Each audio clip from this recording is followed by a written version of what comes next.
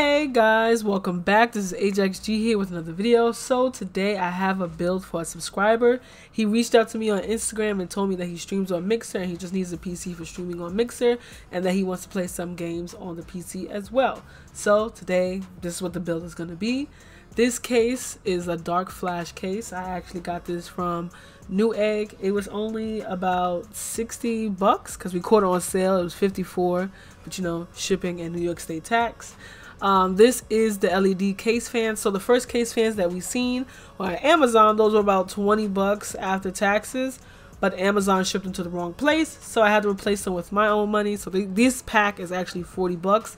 If you guys want to get it, it's 3 LED fans for 40 bucks. It wasn't an extra charge to him because Amazon messed up, so I, pay for that extra piece. Alright, so we have a Ryzen 5 3600. Okay, the 3600 doesn't have integrated graphics, so that's why we had to get a graphics card. For our motherboard, we have a Gigabyte B450. Alright, for our graphics card, we got a MSI Radeon RX 570. So since he's not going to be heavily gaming on this, the 570 is fine. It's still a great chip. Okay, we got some 16 gigabytes of RAM. We got 240 gigabytes of solid state drive and a 500 watt power supply. Alright, let's get into the build. Alright, so we're going to start with the motherboard. As you see, it has the SATA cables, so these are for the hard drives. So you can use it for a hard disk drive or a solid state drive, doesn't matter. The motherboard comes in an anti-static bag, so nothing, shocks it in transit. We're gonna take this out and then we're gonna pop the motherboard in. The CPU into the motherboard. So this is our Ryzen CPU right here. Just so you know, when you put it into the motherboard, there is a gold triangle on the CPU that lines up with a triangle on the motherboard. Okay, so we're going to use the stock cooler that comes with this CPU. Okay, it's the Wraith cooler. If he would have got a 2700 or 3700 Ryzen 7 CPU, it would have had RGBs on the cooler, but it's perfectly fine. We got some dope RGB lights for this build, and yeah, so that's awesome. Just so you know, so this is how it looks, right? And at the bottom, it actually has the thermal paste already applied, so I don't have to put it on the CPU, but I always have thermal paste hanging around the house just in case I mess up. Okay, as you see, there are 2 brackets on either side of where you put the CPU. We're going to have to remove these brackets to put the stock cooler fan on the CPU on this motherboard, because this fan in particular, you don't snap it over the brackets, so you got to actually screw it into the board. Alright, so let's take these out.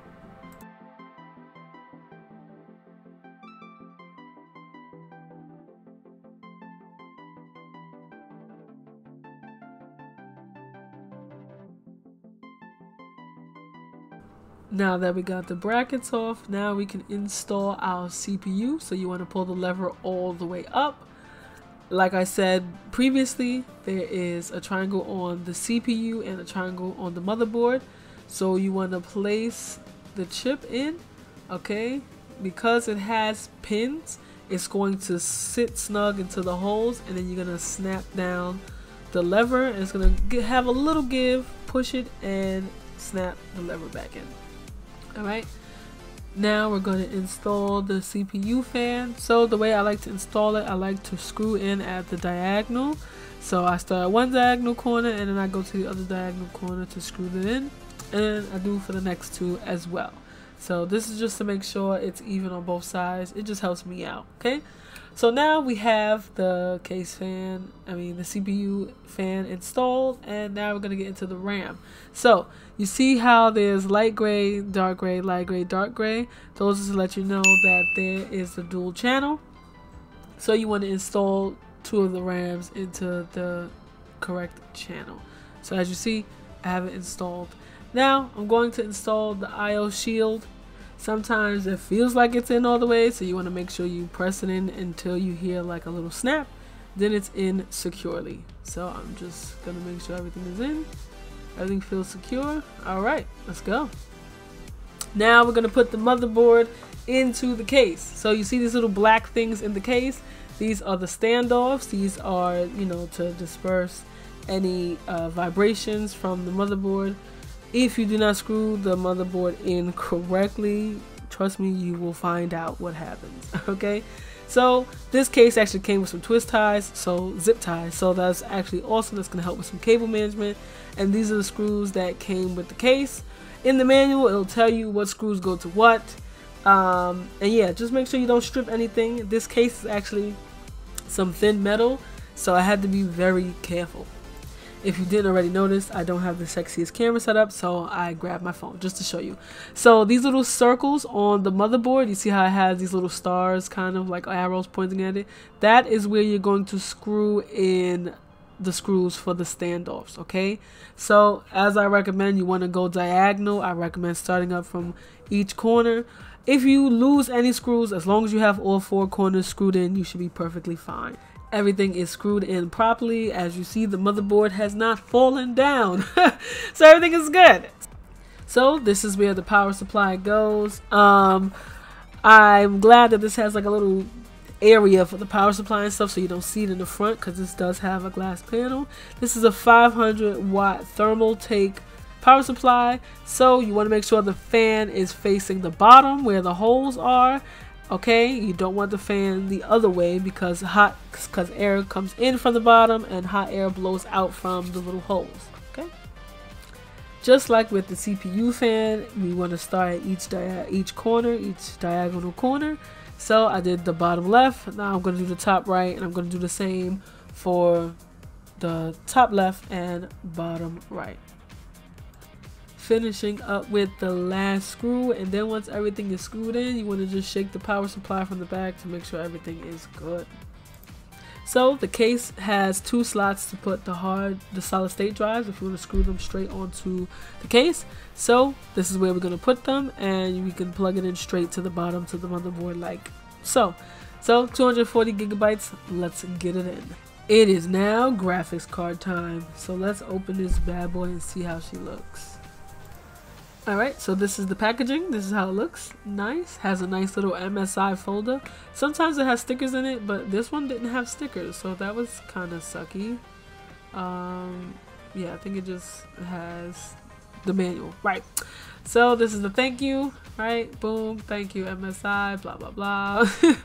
And this is the GPU. Oh, man.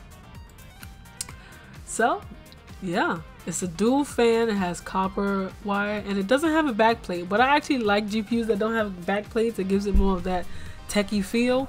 So we're gonna put it in the first PCI slot and pop it in.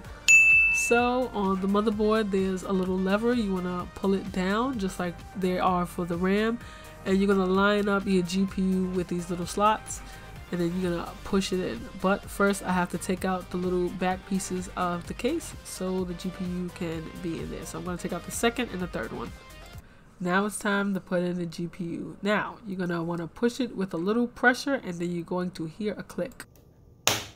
After you hear that click, the GPU is firmly in place, and you can now screw it into the case. Now we have the motherboard in, now we have the GPU in. Not that much overhead, but it's okay. Make sure you screw them back in. Okay, we're going to take out these so we can mount our fans. So I actually decided to go with mounting the RGB fans on the top and the back, because the front panel isn't see-through, so it would be no point. You wouldn't really be able to enjoy the fans. So just like every other thing that I screwed into this case, you want to go on a diagonal angle and make sure everything is screwed in properly. Do not screw too tight just in case you want to take it out, and so you don't strip anything. So as we see, the fans are installed, just in case you want to know about. So just so you know, so these are RGB fans. So this part is the front, obviously.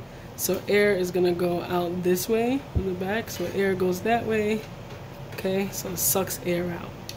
So, but if it didn't have RGB, wherever this is, it tells you where air flows. So if it was in the front like this, air would come out to push out of the back. Okay. So everything is installed. I attached everything to the power supply and power supply to anything else that's on the case. So this is the moment of truth. Let's see. I'm gonna hit that power up. And there she goes. Look at that. That is beautiful. Okay, so I put 2 fans in the front to help push air through the case to take it out with the RGB fans. I'm not 100% sure how strong these fans are, so I just wanted to make sure I added some extra airflow. So I'm going to put Windows on his computer, and this is the light show. This is really nice, actually. It came out better than I expected it to. So I set this up for him so he can use the remote that came with the fan instead of... So I was going to put it onto the motherboard, but the motherboard only had 1 fan header. So I had to do a little bit of maneuver. So he has this remote. If the remote dies, he can always replace the battery. That is the good part. If he wants to change the fan out to another case, he can do that. And the remote has different settings on it, and it has different colors. I noticed that his favorite color is blue, so you know he can put blue on it. You can turn it off completely if you wanted to. Now you have to click the on button to turn it back on, not just the color, as you see my dumb self done. And so I'm going to just set the blue for him, especially since he streams on Mixer. So this is the final result. Usually I peel off the thing covering the tempered glass, but because I'm giving it to him, I'd rather him peel it off the first time for himself, so it can be nice and clean. I don't gotta wipe down any fingerprints or anything like that. But this is how it looks. It looks really great. This case is really small. Actually, I believe it's 14 inches high, so it's a small form factor because this is an MATX motherboard. I made sure there's enough air flow in here for him because of the GPU being so close to the chassis that covers the power supply. And this is how everything looks. So the funny part, every time I do a build, I always have an issue with it not displaying anything. So I realized it was the RAM. So of course I had to go back and seat the RAM all the way, because sometimes you got to put force, but you know, if you ever built a PC, you get nervous when you put too much force because you think you're gonna snap the motherboard. But these is how it looks with the blue light, with the mixer in the background. So when he boots it up for the first time, this is what his screensaver is gonna look like. And for the tempered glass, all you gotta do is pull the little latch instead of unscrewing anything. So if anything, he needs to dust anything down or wipe anything down, he can do that just fine. So this is the build, guys. Thank you guys for watching. If you want to build, feel free to reach out to me on my Instagram DM or Twitter. I'm more active on Instagram. I actually have a website down below in the description, but my website is not taking payments right now. So you can definitely hit me up on Instagram and we can set this up through PayPal. Peace.